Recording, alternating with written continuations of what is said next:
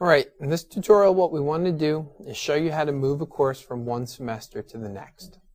Now the nice thing about Moodle is that once you have your course set up and you've taught the course once already, it's fairly easy to move it from this semester to the next. So in this case what I want to do is pretend like I've taught the course previously in the spring of 2008 and I want to move it over to the empty spring of 2009 semester. So the process is as follows. The first thing that you want to do is you request your course, your new course. When you request your new course, what they do is they give you the blank course for the current semester. What you now need to do is back up your old course that you've taught already and then move that over. So to get started with that, what you want to do is go to the administration block and click the backup button. What this is going to do is give you a screen where you can choose what information you want to back up. Now you have a lot of options when you're creating a backup file for Moodle. You can see there's a ton of them. The first thing is, do you want to choose what you want to back up? So in this case, do I want all my assignments? Do I want all my choices? Do I want all my forums? Yes, generally you're going to want to back everything up. The one thing you're probably not going to want to bother backing up, particularly if you're moving it from one semester to the next, is the user data. So in this case, I'm going to select none. This means that I'm going to back up my assignments, my choices, my forums, all the resources that I've uploaded, but I'm not going to add anything. I'm not going to keep things like discussion postings from students, that sort of thing. In this case, that's what you want to do. You just go to users and you select none, because you don't want to back the users up from the old semester. You're going to want your new users for your new semester, so you're just going to want to ignore the old ones. You can choose to ignore logs. Generally, what you'll want to do is keep the course files. You don't have to worry so much about the backup role assignments for these roles. So you can just say none here and hit continue.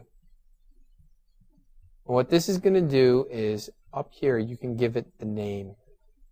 Now it's an actual zip file. Unlike WebCT4, if you're familiar with that, WebCT4 doesn't produce a real zip file. It creates something you can't open. This is something that you will be able to open. So down the road, if you need to go back in your zip file and pull out a file or something, you can do that. So I'm going to give it a name. I'm going to call it Spring 08 PTC. And it will tell you right here in red that if you selected to back up no users, that the module backups have been switched to without user data. That's all good. It will make sure everything's working for you. It tells you the backup details, what you're backing up exactly, so that you'll know exactly what you're going to be getting. And after you give it a name, you want to click the continue button. What this is now going to do is take all the content from your course and create it, put it into a zip file. It may take a couple minutes. If you have a lot of content, be prepared to sit around for 5-6 minutes. Probably shouldn't take that long, but you never know. And it'll tell you what it's done, and backup was completed successfully. That's a really good thing to see. That's what you want to see.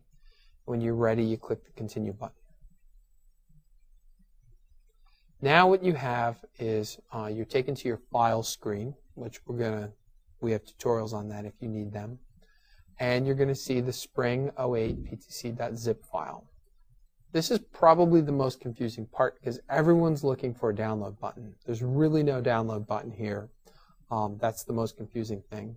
So what you're going to want to do is right-click on the file and click Save Target As. If you're using Firefox, it'll be a little bit different. It'll probably be called Save Download As, but you're going to save it as. And what it's going to do is download it to your computer. So in this case, I have my Spring 08 PTC, PTC.zip. I'm going to be downloading it to my desktop, and I'm going to hit the Save button.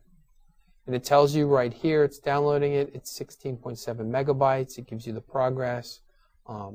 You're basically waiting now for it to download. And as soon as it's done, we're good. So what we've now been able to do is go into the course that we've taught, create a backup of that course that does not include the user data. We've downloaded that backup to our computer. And the next step is going to be to log into the new course, the blank course that has nothing in it, to upload this backup and restore it. So what I want to do is go to the NJIT link, in this case, go all the way to the first link in the breadcrumb trail, and that's going to show me a list of all my courses that I'm associated with. So in this case, I'm going to go into my my new course. I called it for this tutorial, I called it New Semester. And you're going to have a completely blank course. Now, before you upload the backup and restore it, I'm going to show you a little tip. I know, because I taught that course before, that it has more than 10 weeks or topics. And I know that these courses, by default, when you create them new, only have 10 weeks or topics. So what we want to do is we want to make sure that the empty course has enough topics to accommodate the previous course. So to do that, you remember, you go to the administration block and you click on the settings link. And what we want to do is go and increase the number of topics to 18, because that's how many I had in the old course. So I move it to 18, increase it, hit Save Changes, and now I have a blank course that has the same number of topics as my previous course. So now what I want to do is I want to go to the Restore option. And here, when I click Restore, it takes you to the Files area, and it's going to look to see if there's any zip files to restore from. And because this is a completely blank course, they're not going to be there. So what we're going to need to do is go to this Upload a File button from the right. And what we want to do is browse, and we want to find that zip file from your previous semester. So in this case, I found it. It's called Spring 08 PTC. I'm going to open it, and now I'm going to upload this file. And this is the part where, in this case, you'll see we're using Internet Explorer. The little Internet Explorer flag's waving in the upper right-hand corner, and that way you know that you're uploading something. It may take a couple minutes, because remember, it's a 16 megabyte file. So you just wait a little bit for it to upload. And hopefully we won't have to wait too long. And then what it's going to do is appear here as a file that we can restore from. So this is in our Files area. It's in a folder called Backup Data. And here's the file. So what we want to do is we want to click Restore. And it tells you you are about to start the restore process for, and it gives you the name of the file. And it tells you that you're going to have the ability to choose whether you want to upload and add it to an existing course, or whether you want to start a completely new course. So you say, yes, I want to continue.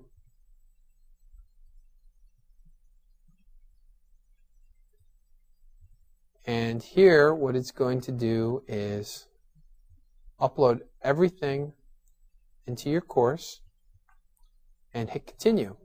And what it's done is it's now restored everything into Moodle, and it's asking you at this point, what do you want to do?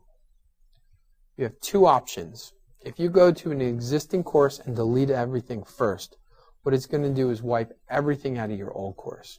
If you have a blank course, completely blank course, no forums, then this is a great option. I recommend that you select this.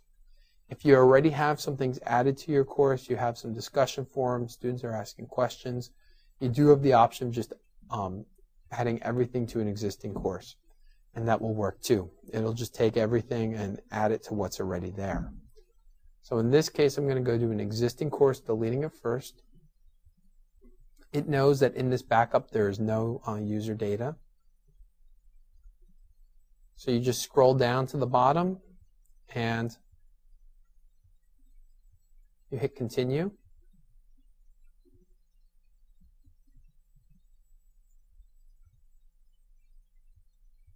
And it tells you, note, this process can take a long time. Restore this course now.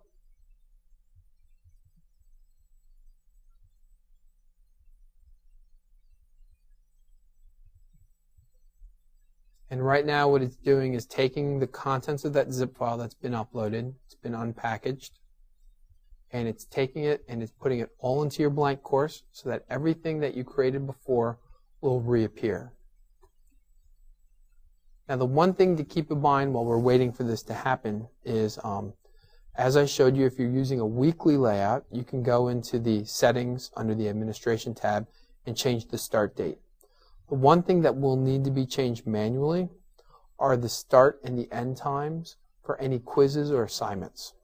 So for example, if you have 8 assignments and they were set to expire at a specific time last semester, you will need to go and update that. But the nice thing is that everything else will be changed for you. So right now it told me the restore was completed successfully. I hit continue. And now here's the course. Looks exactly like it did before. It's got the right number of weeks. It's got the right number of, all the same links are there, and it's great. Really easy to do. Now all I have to do is go by and modify the start time for the assignments.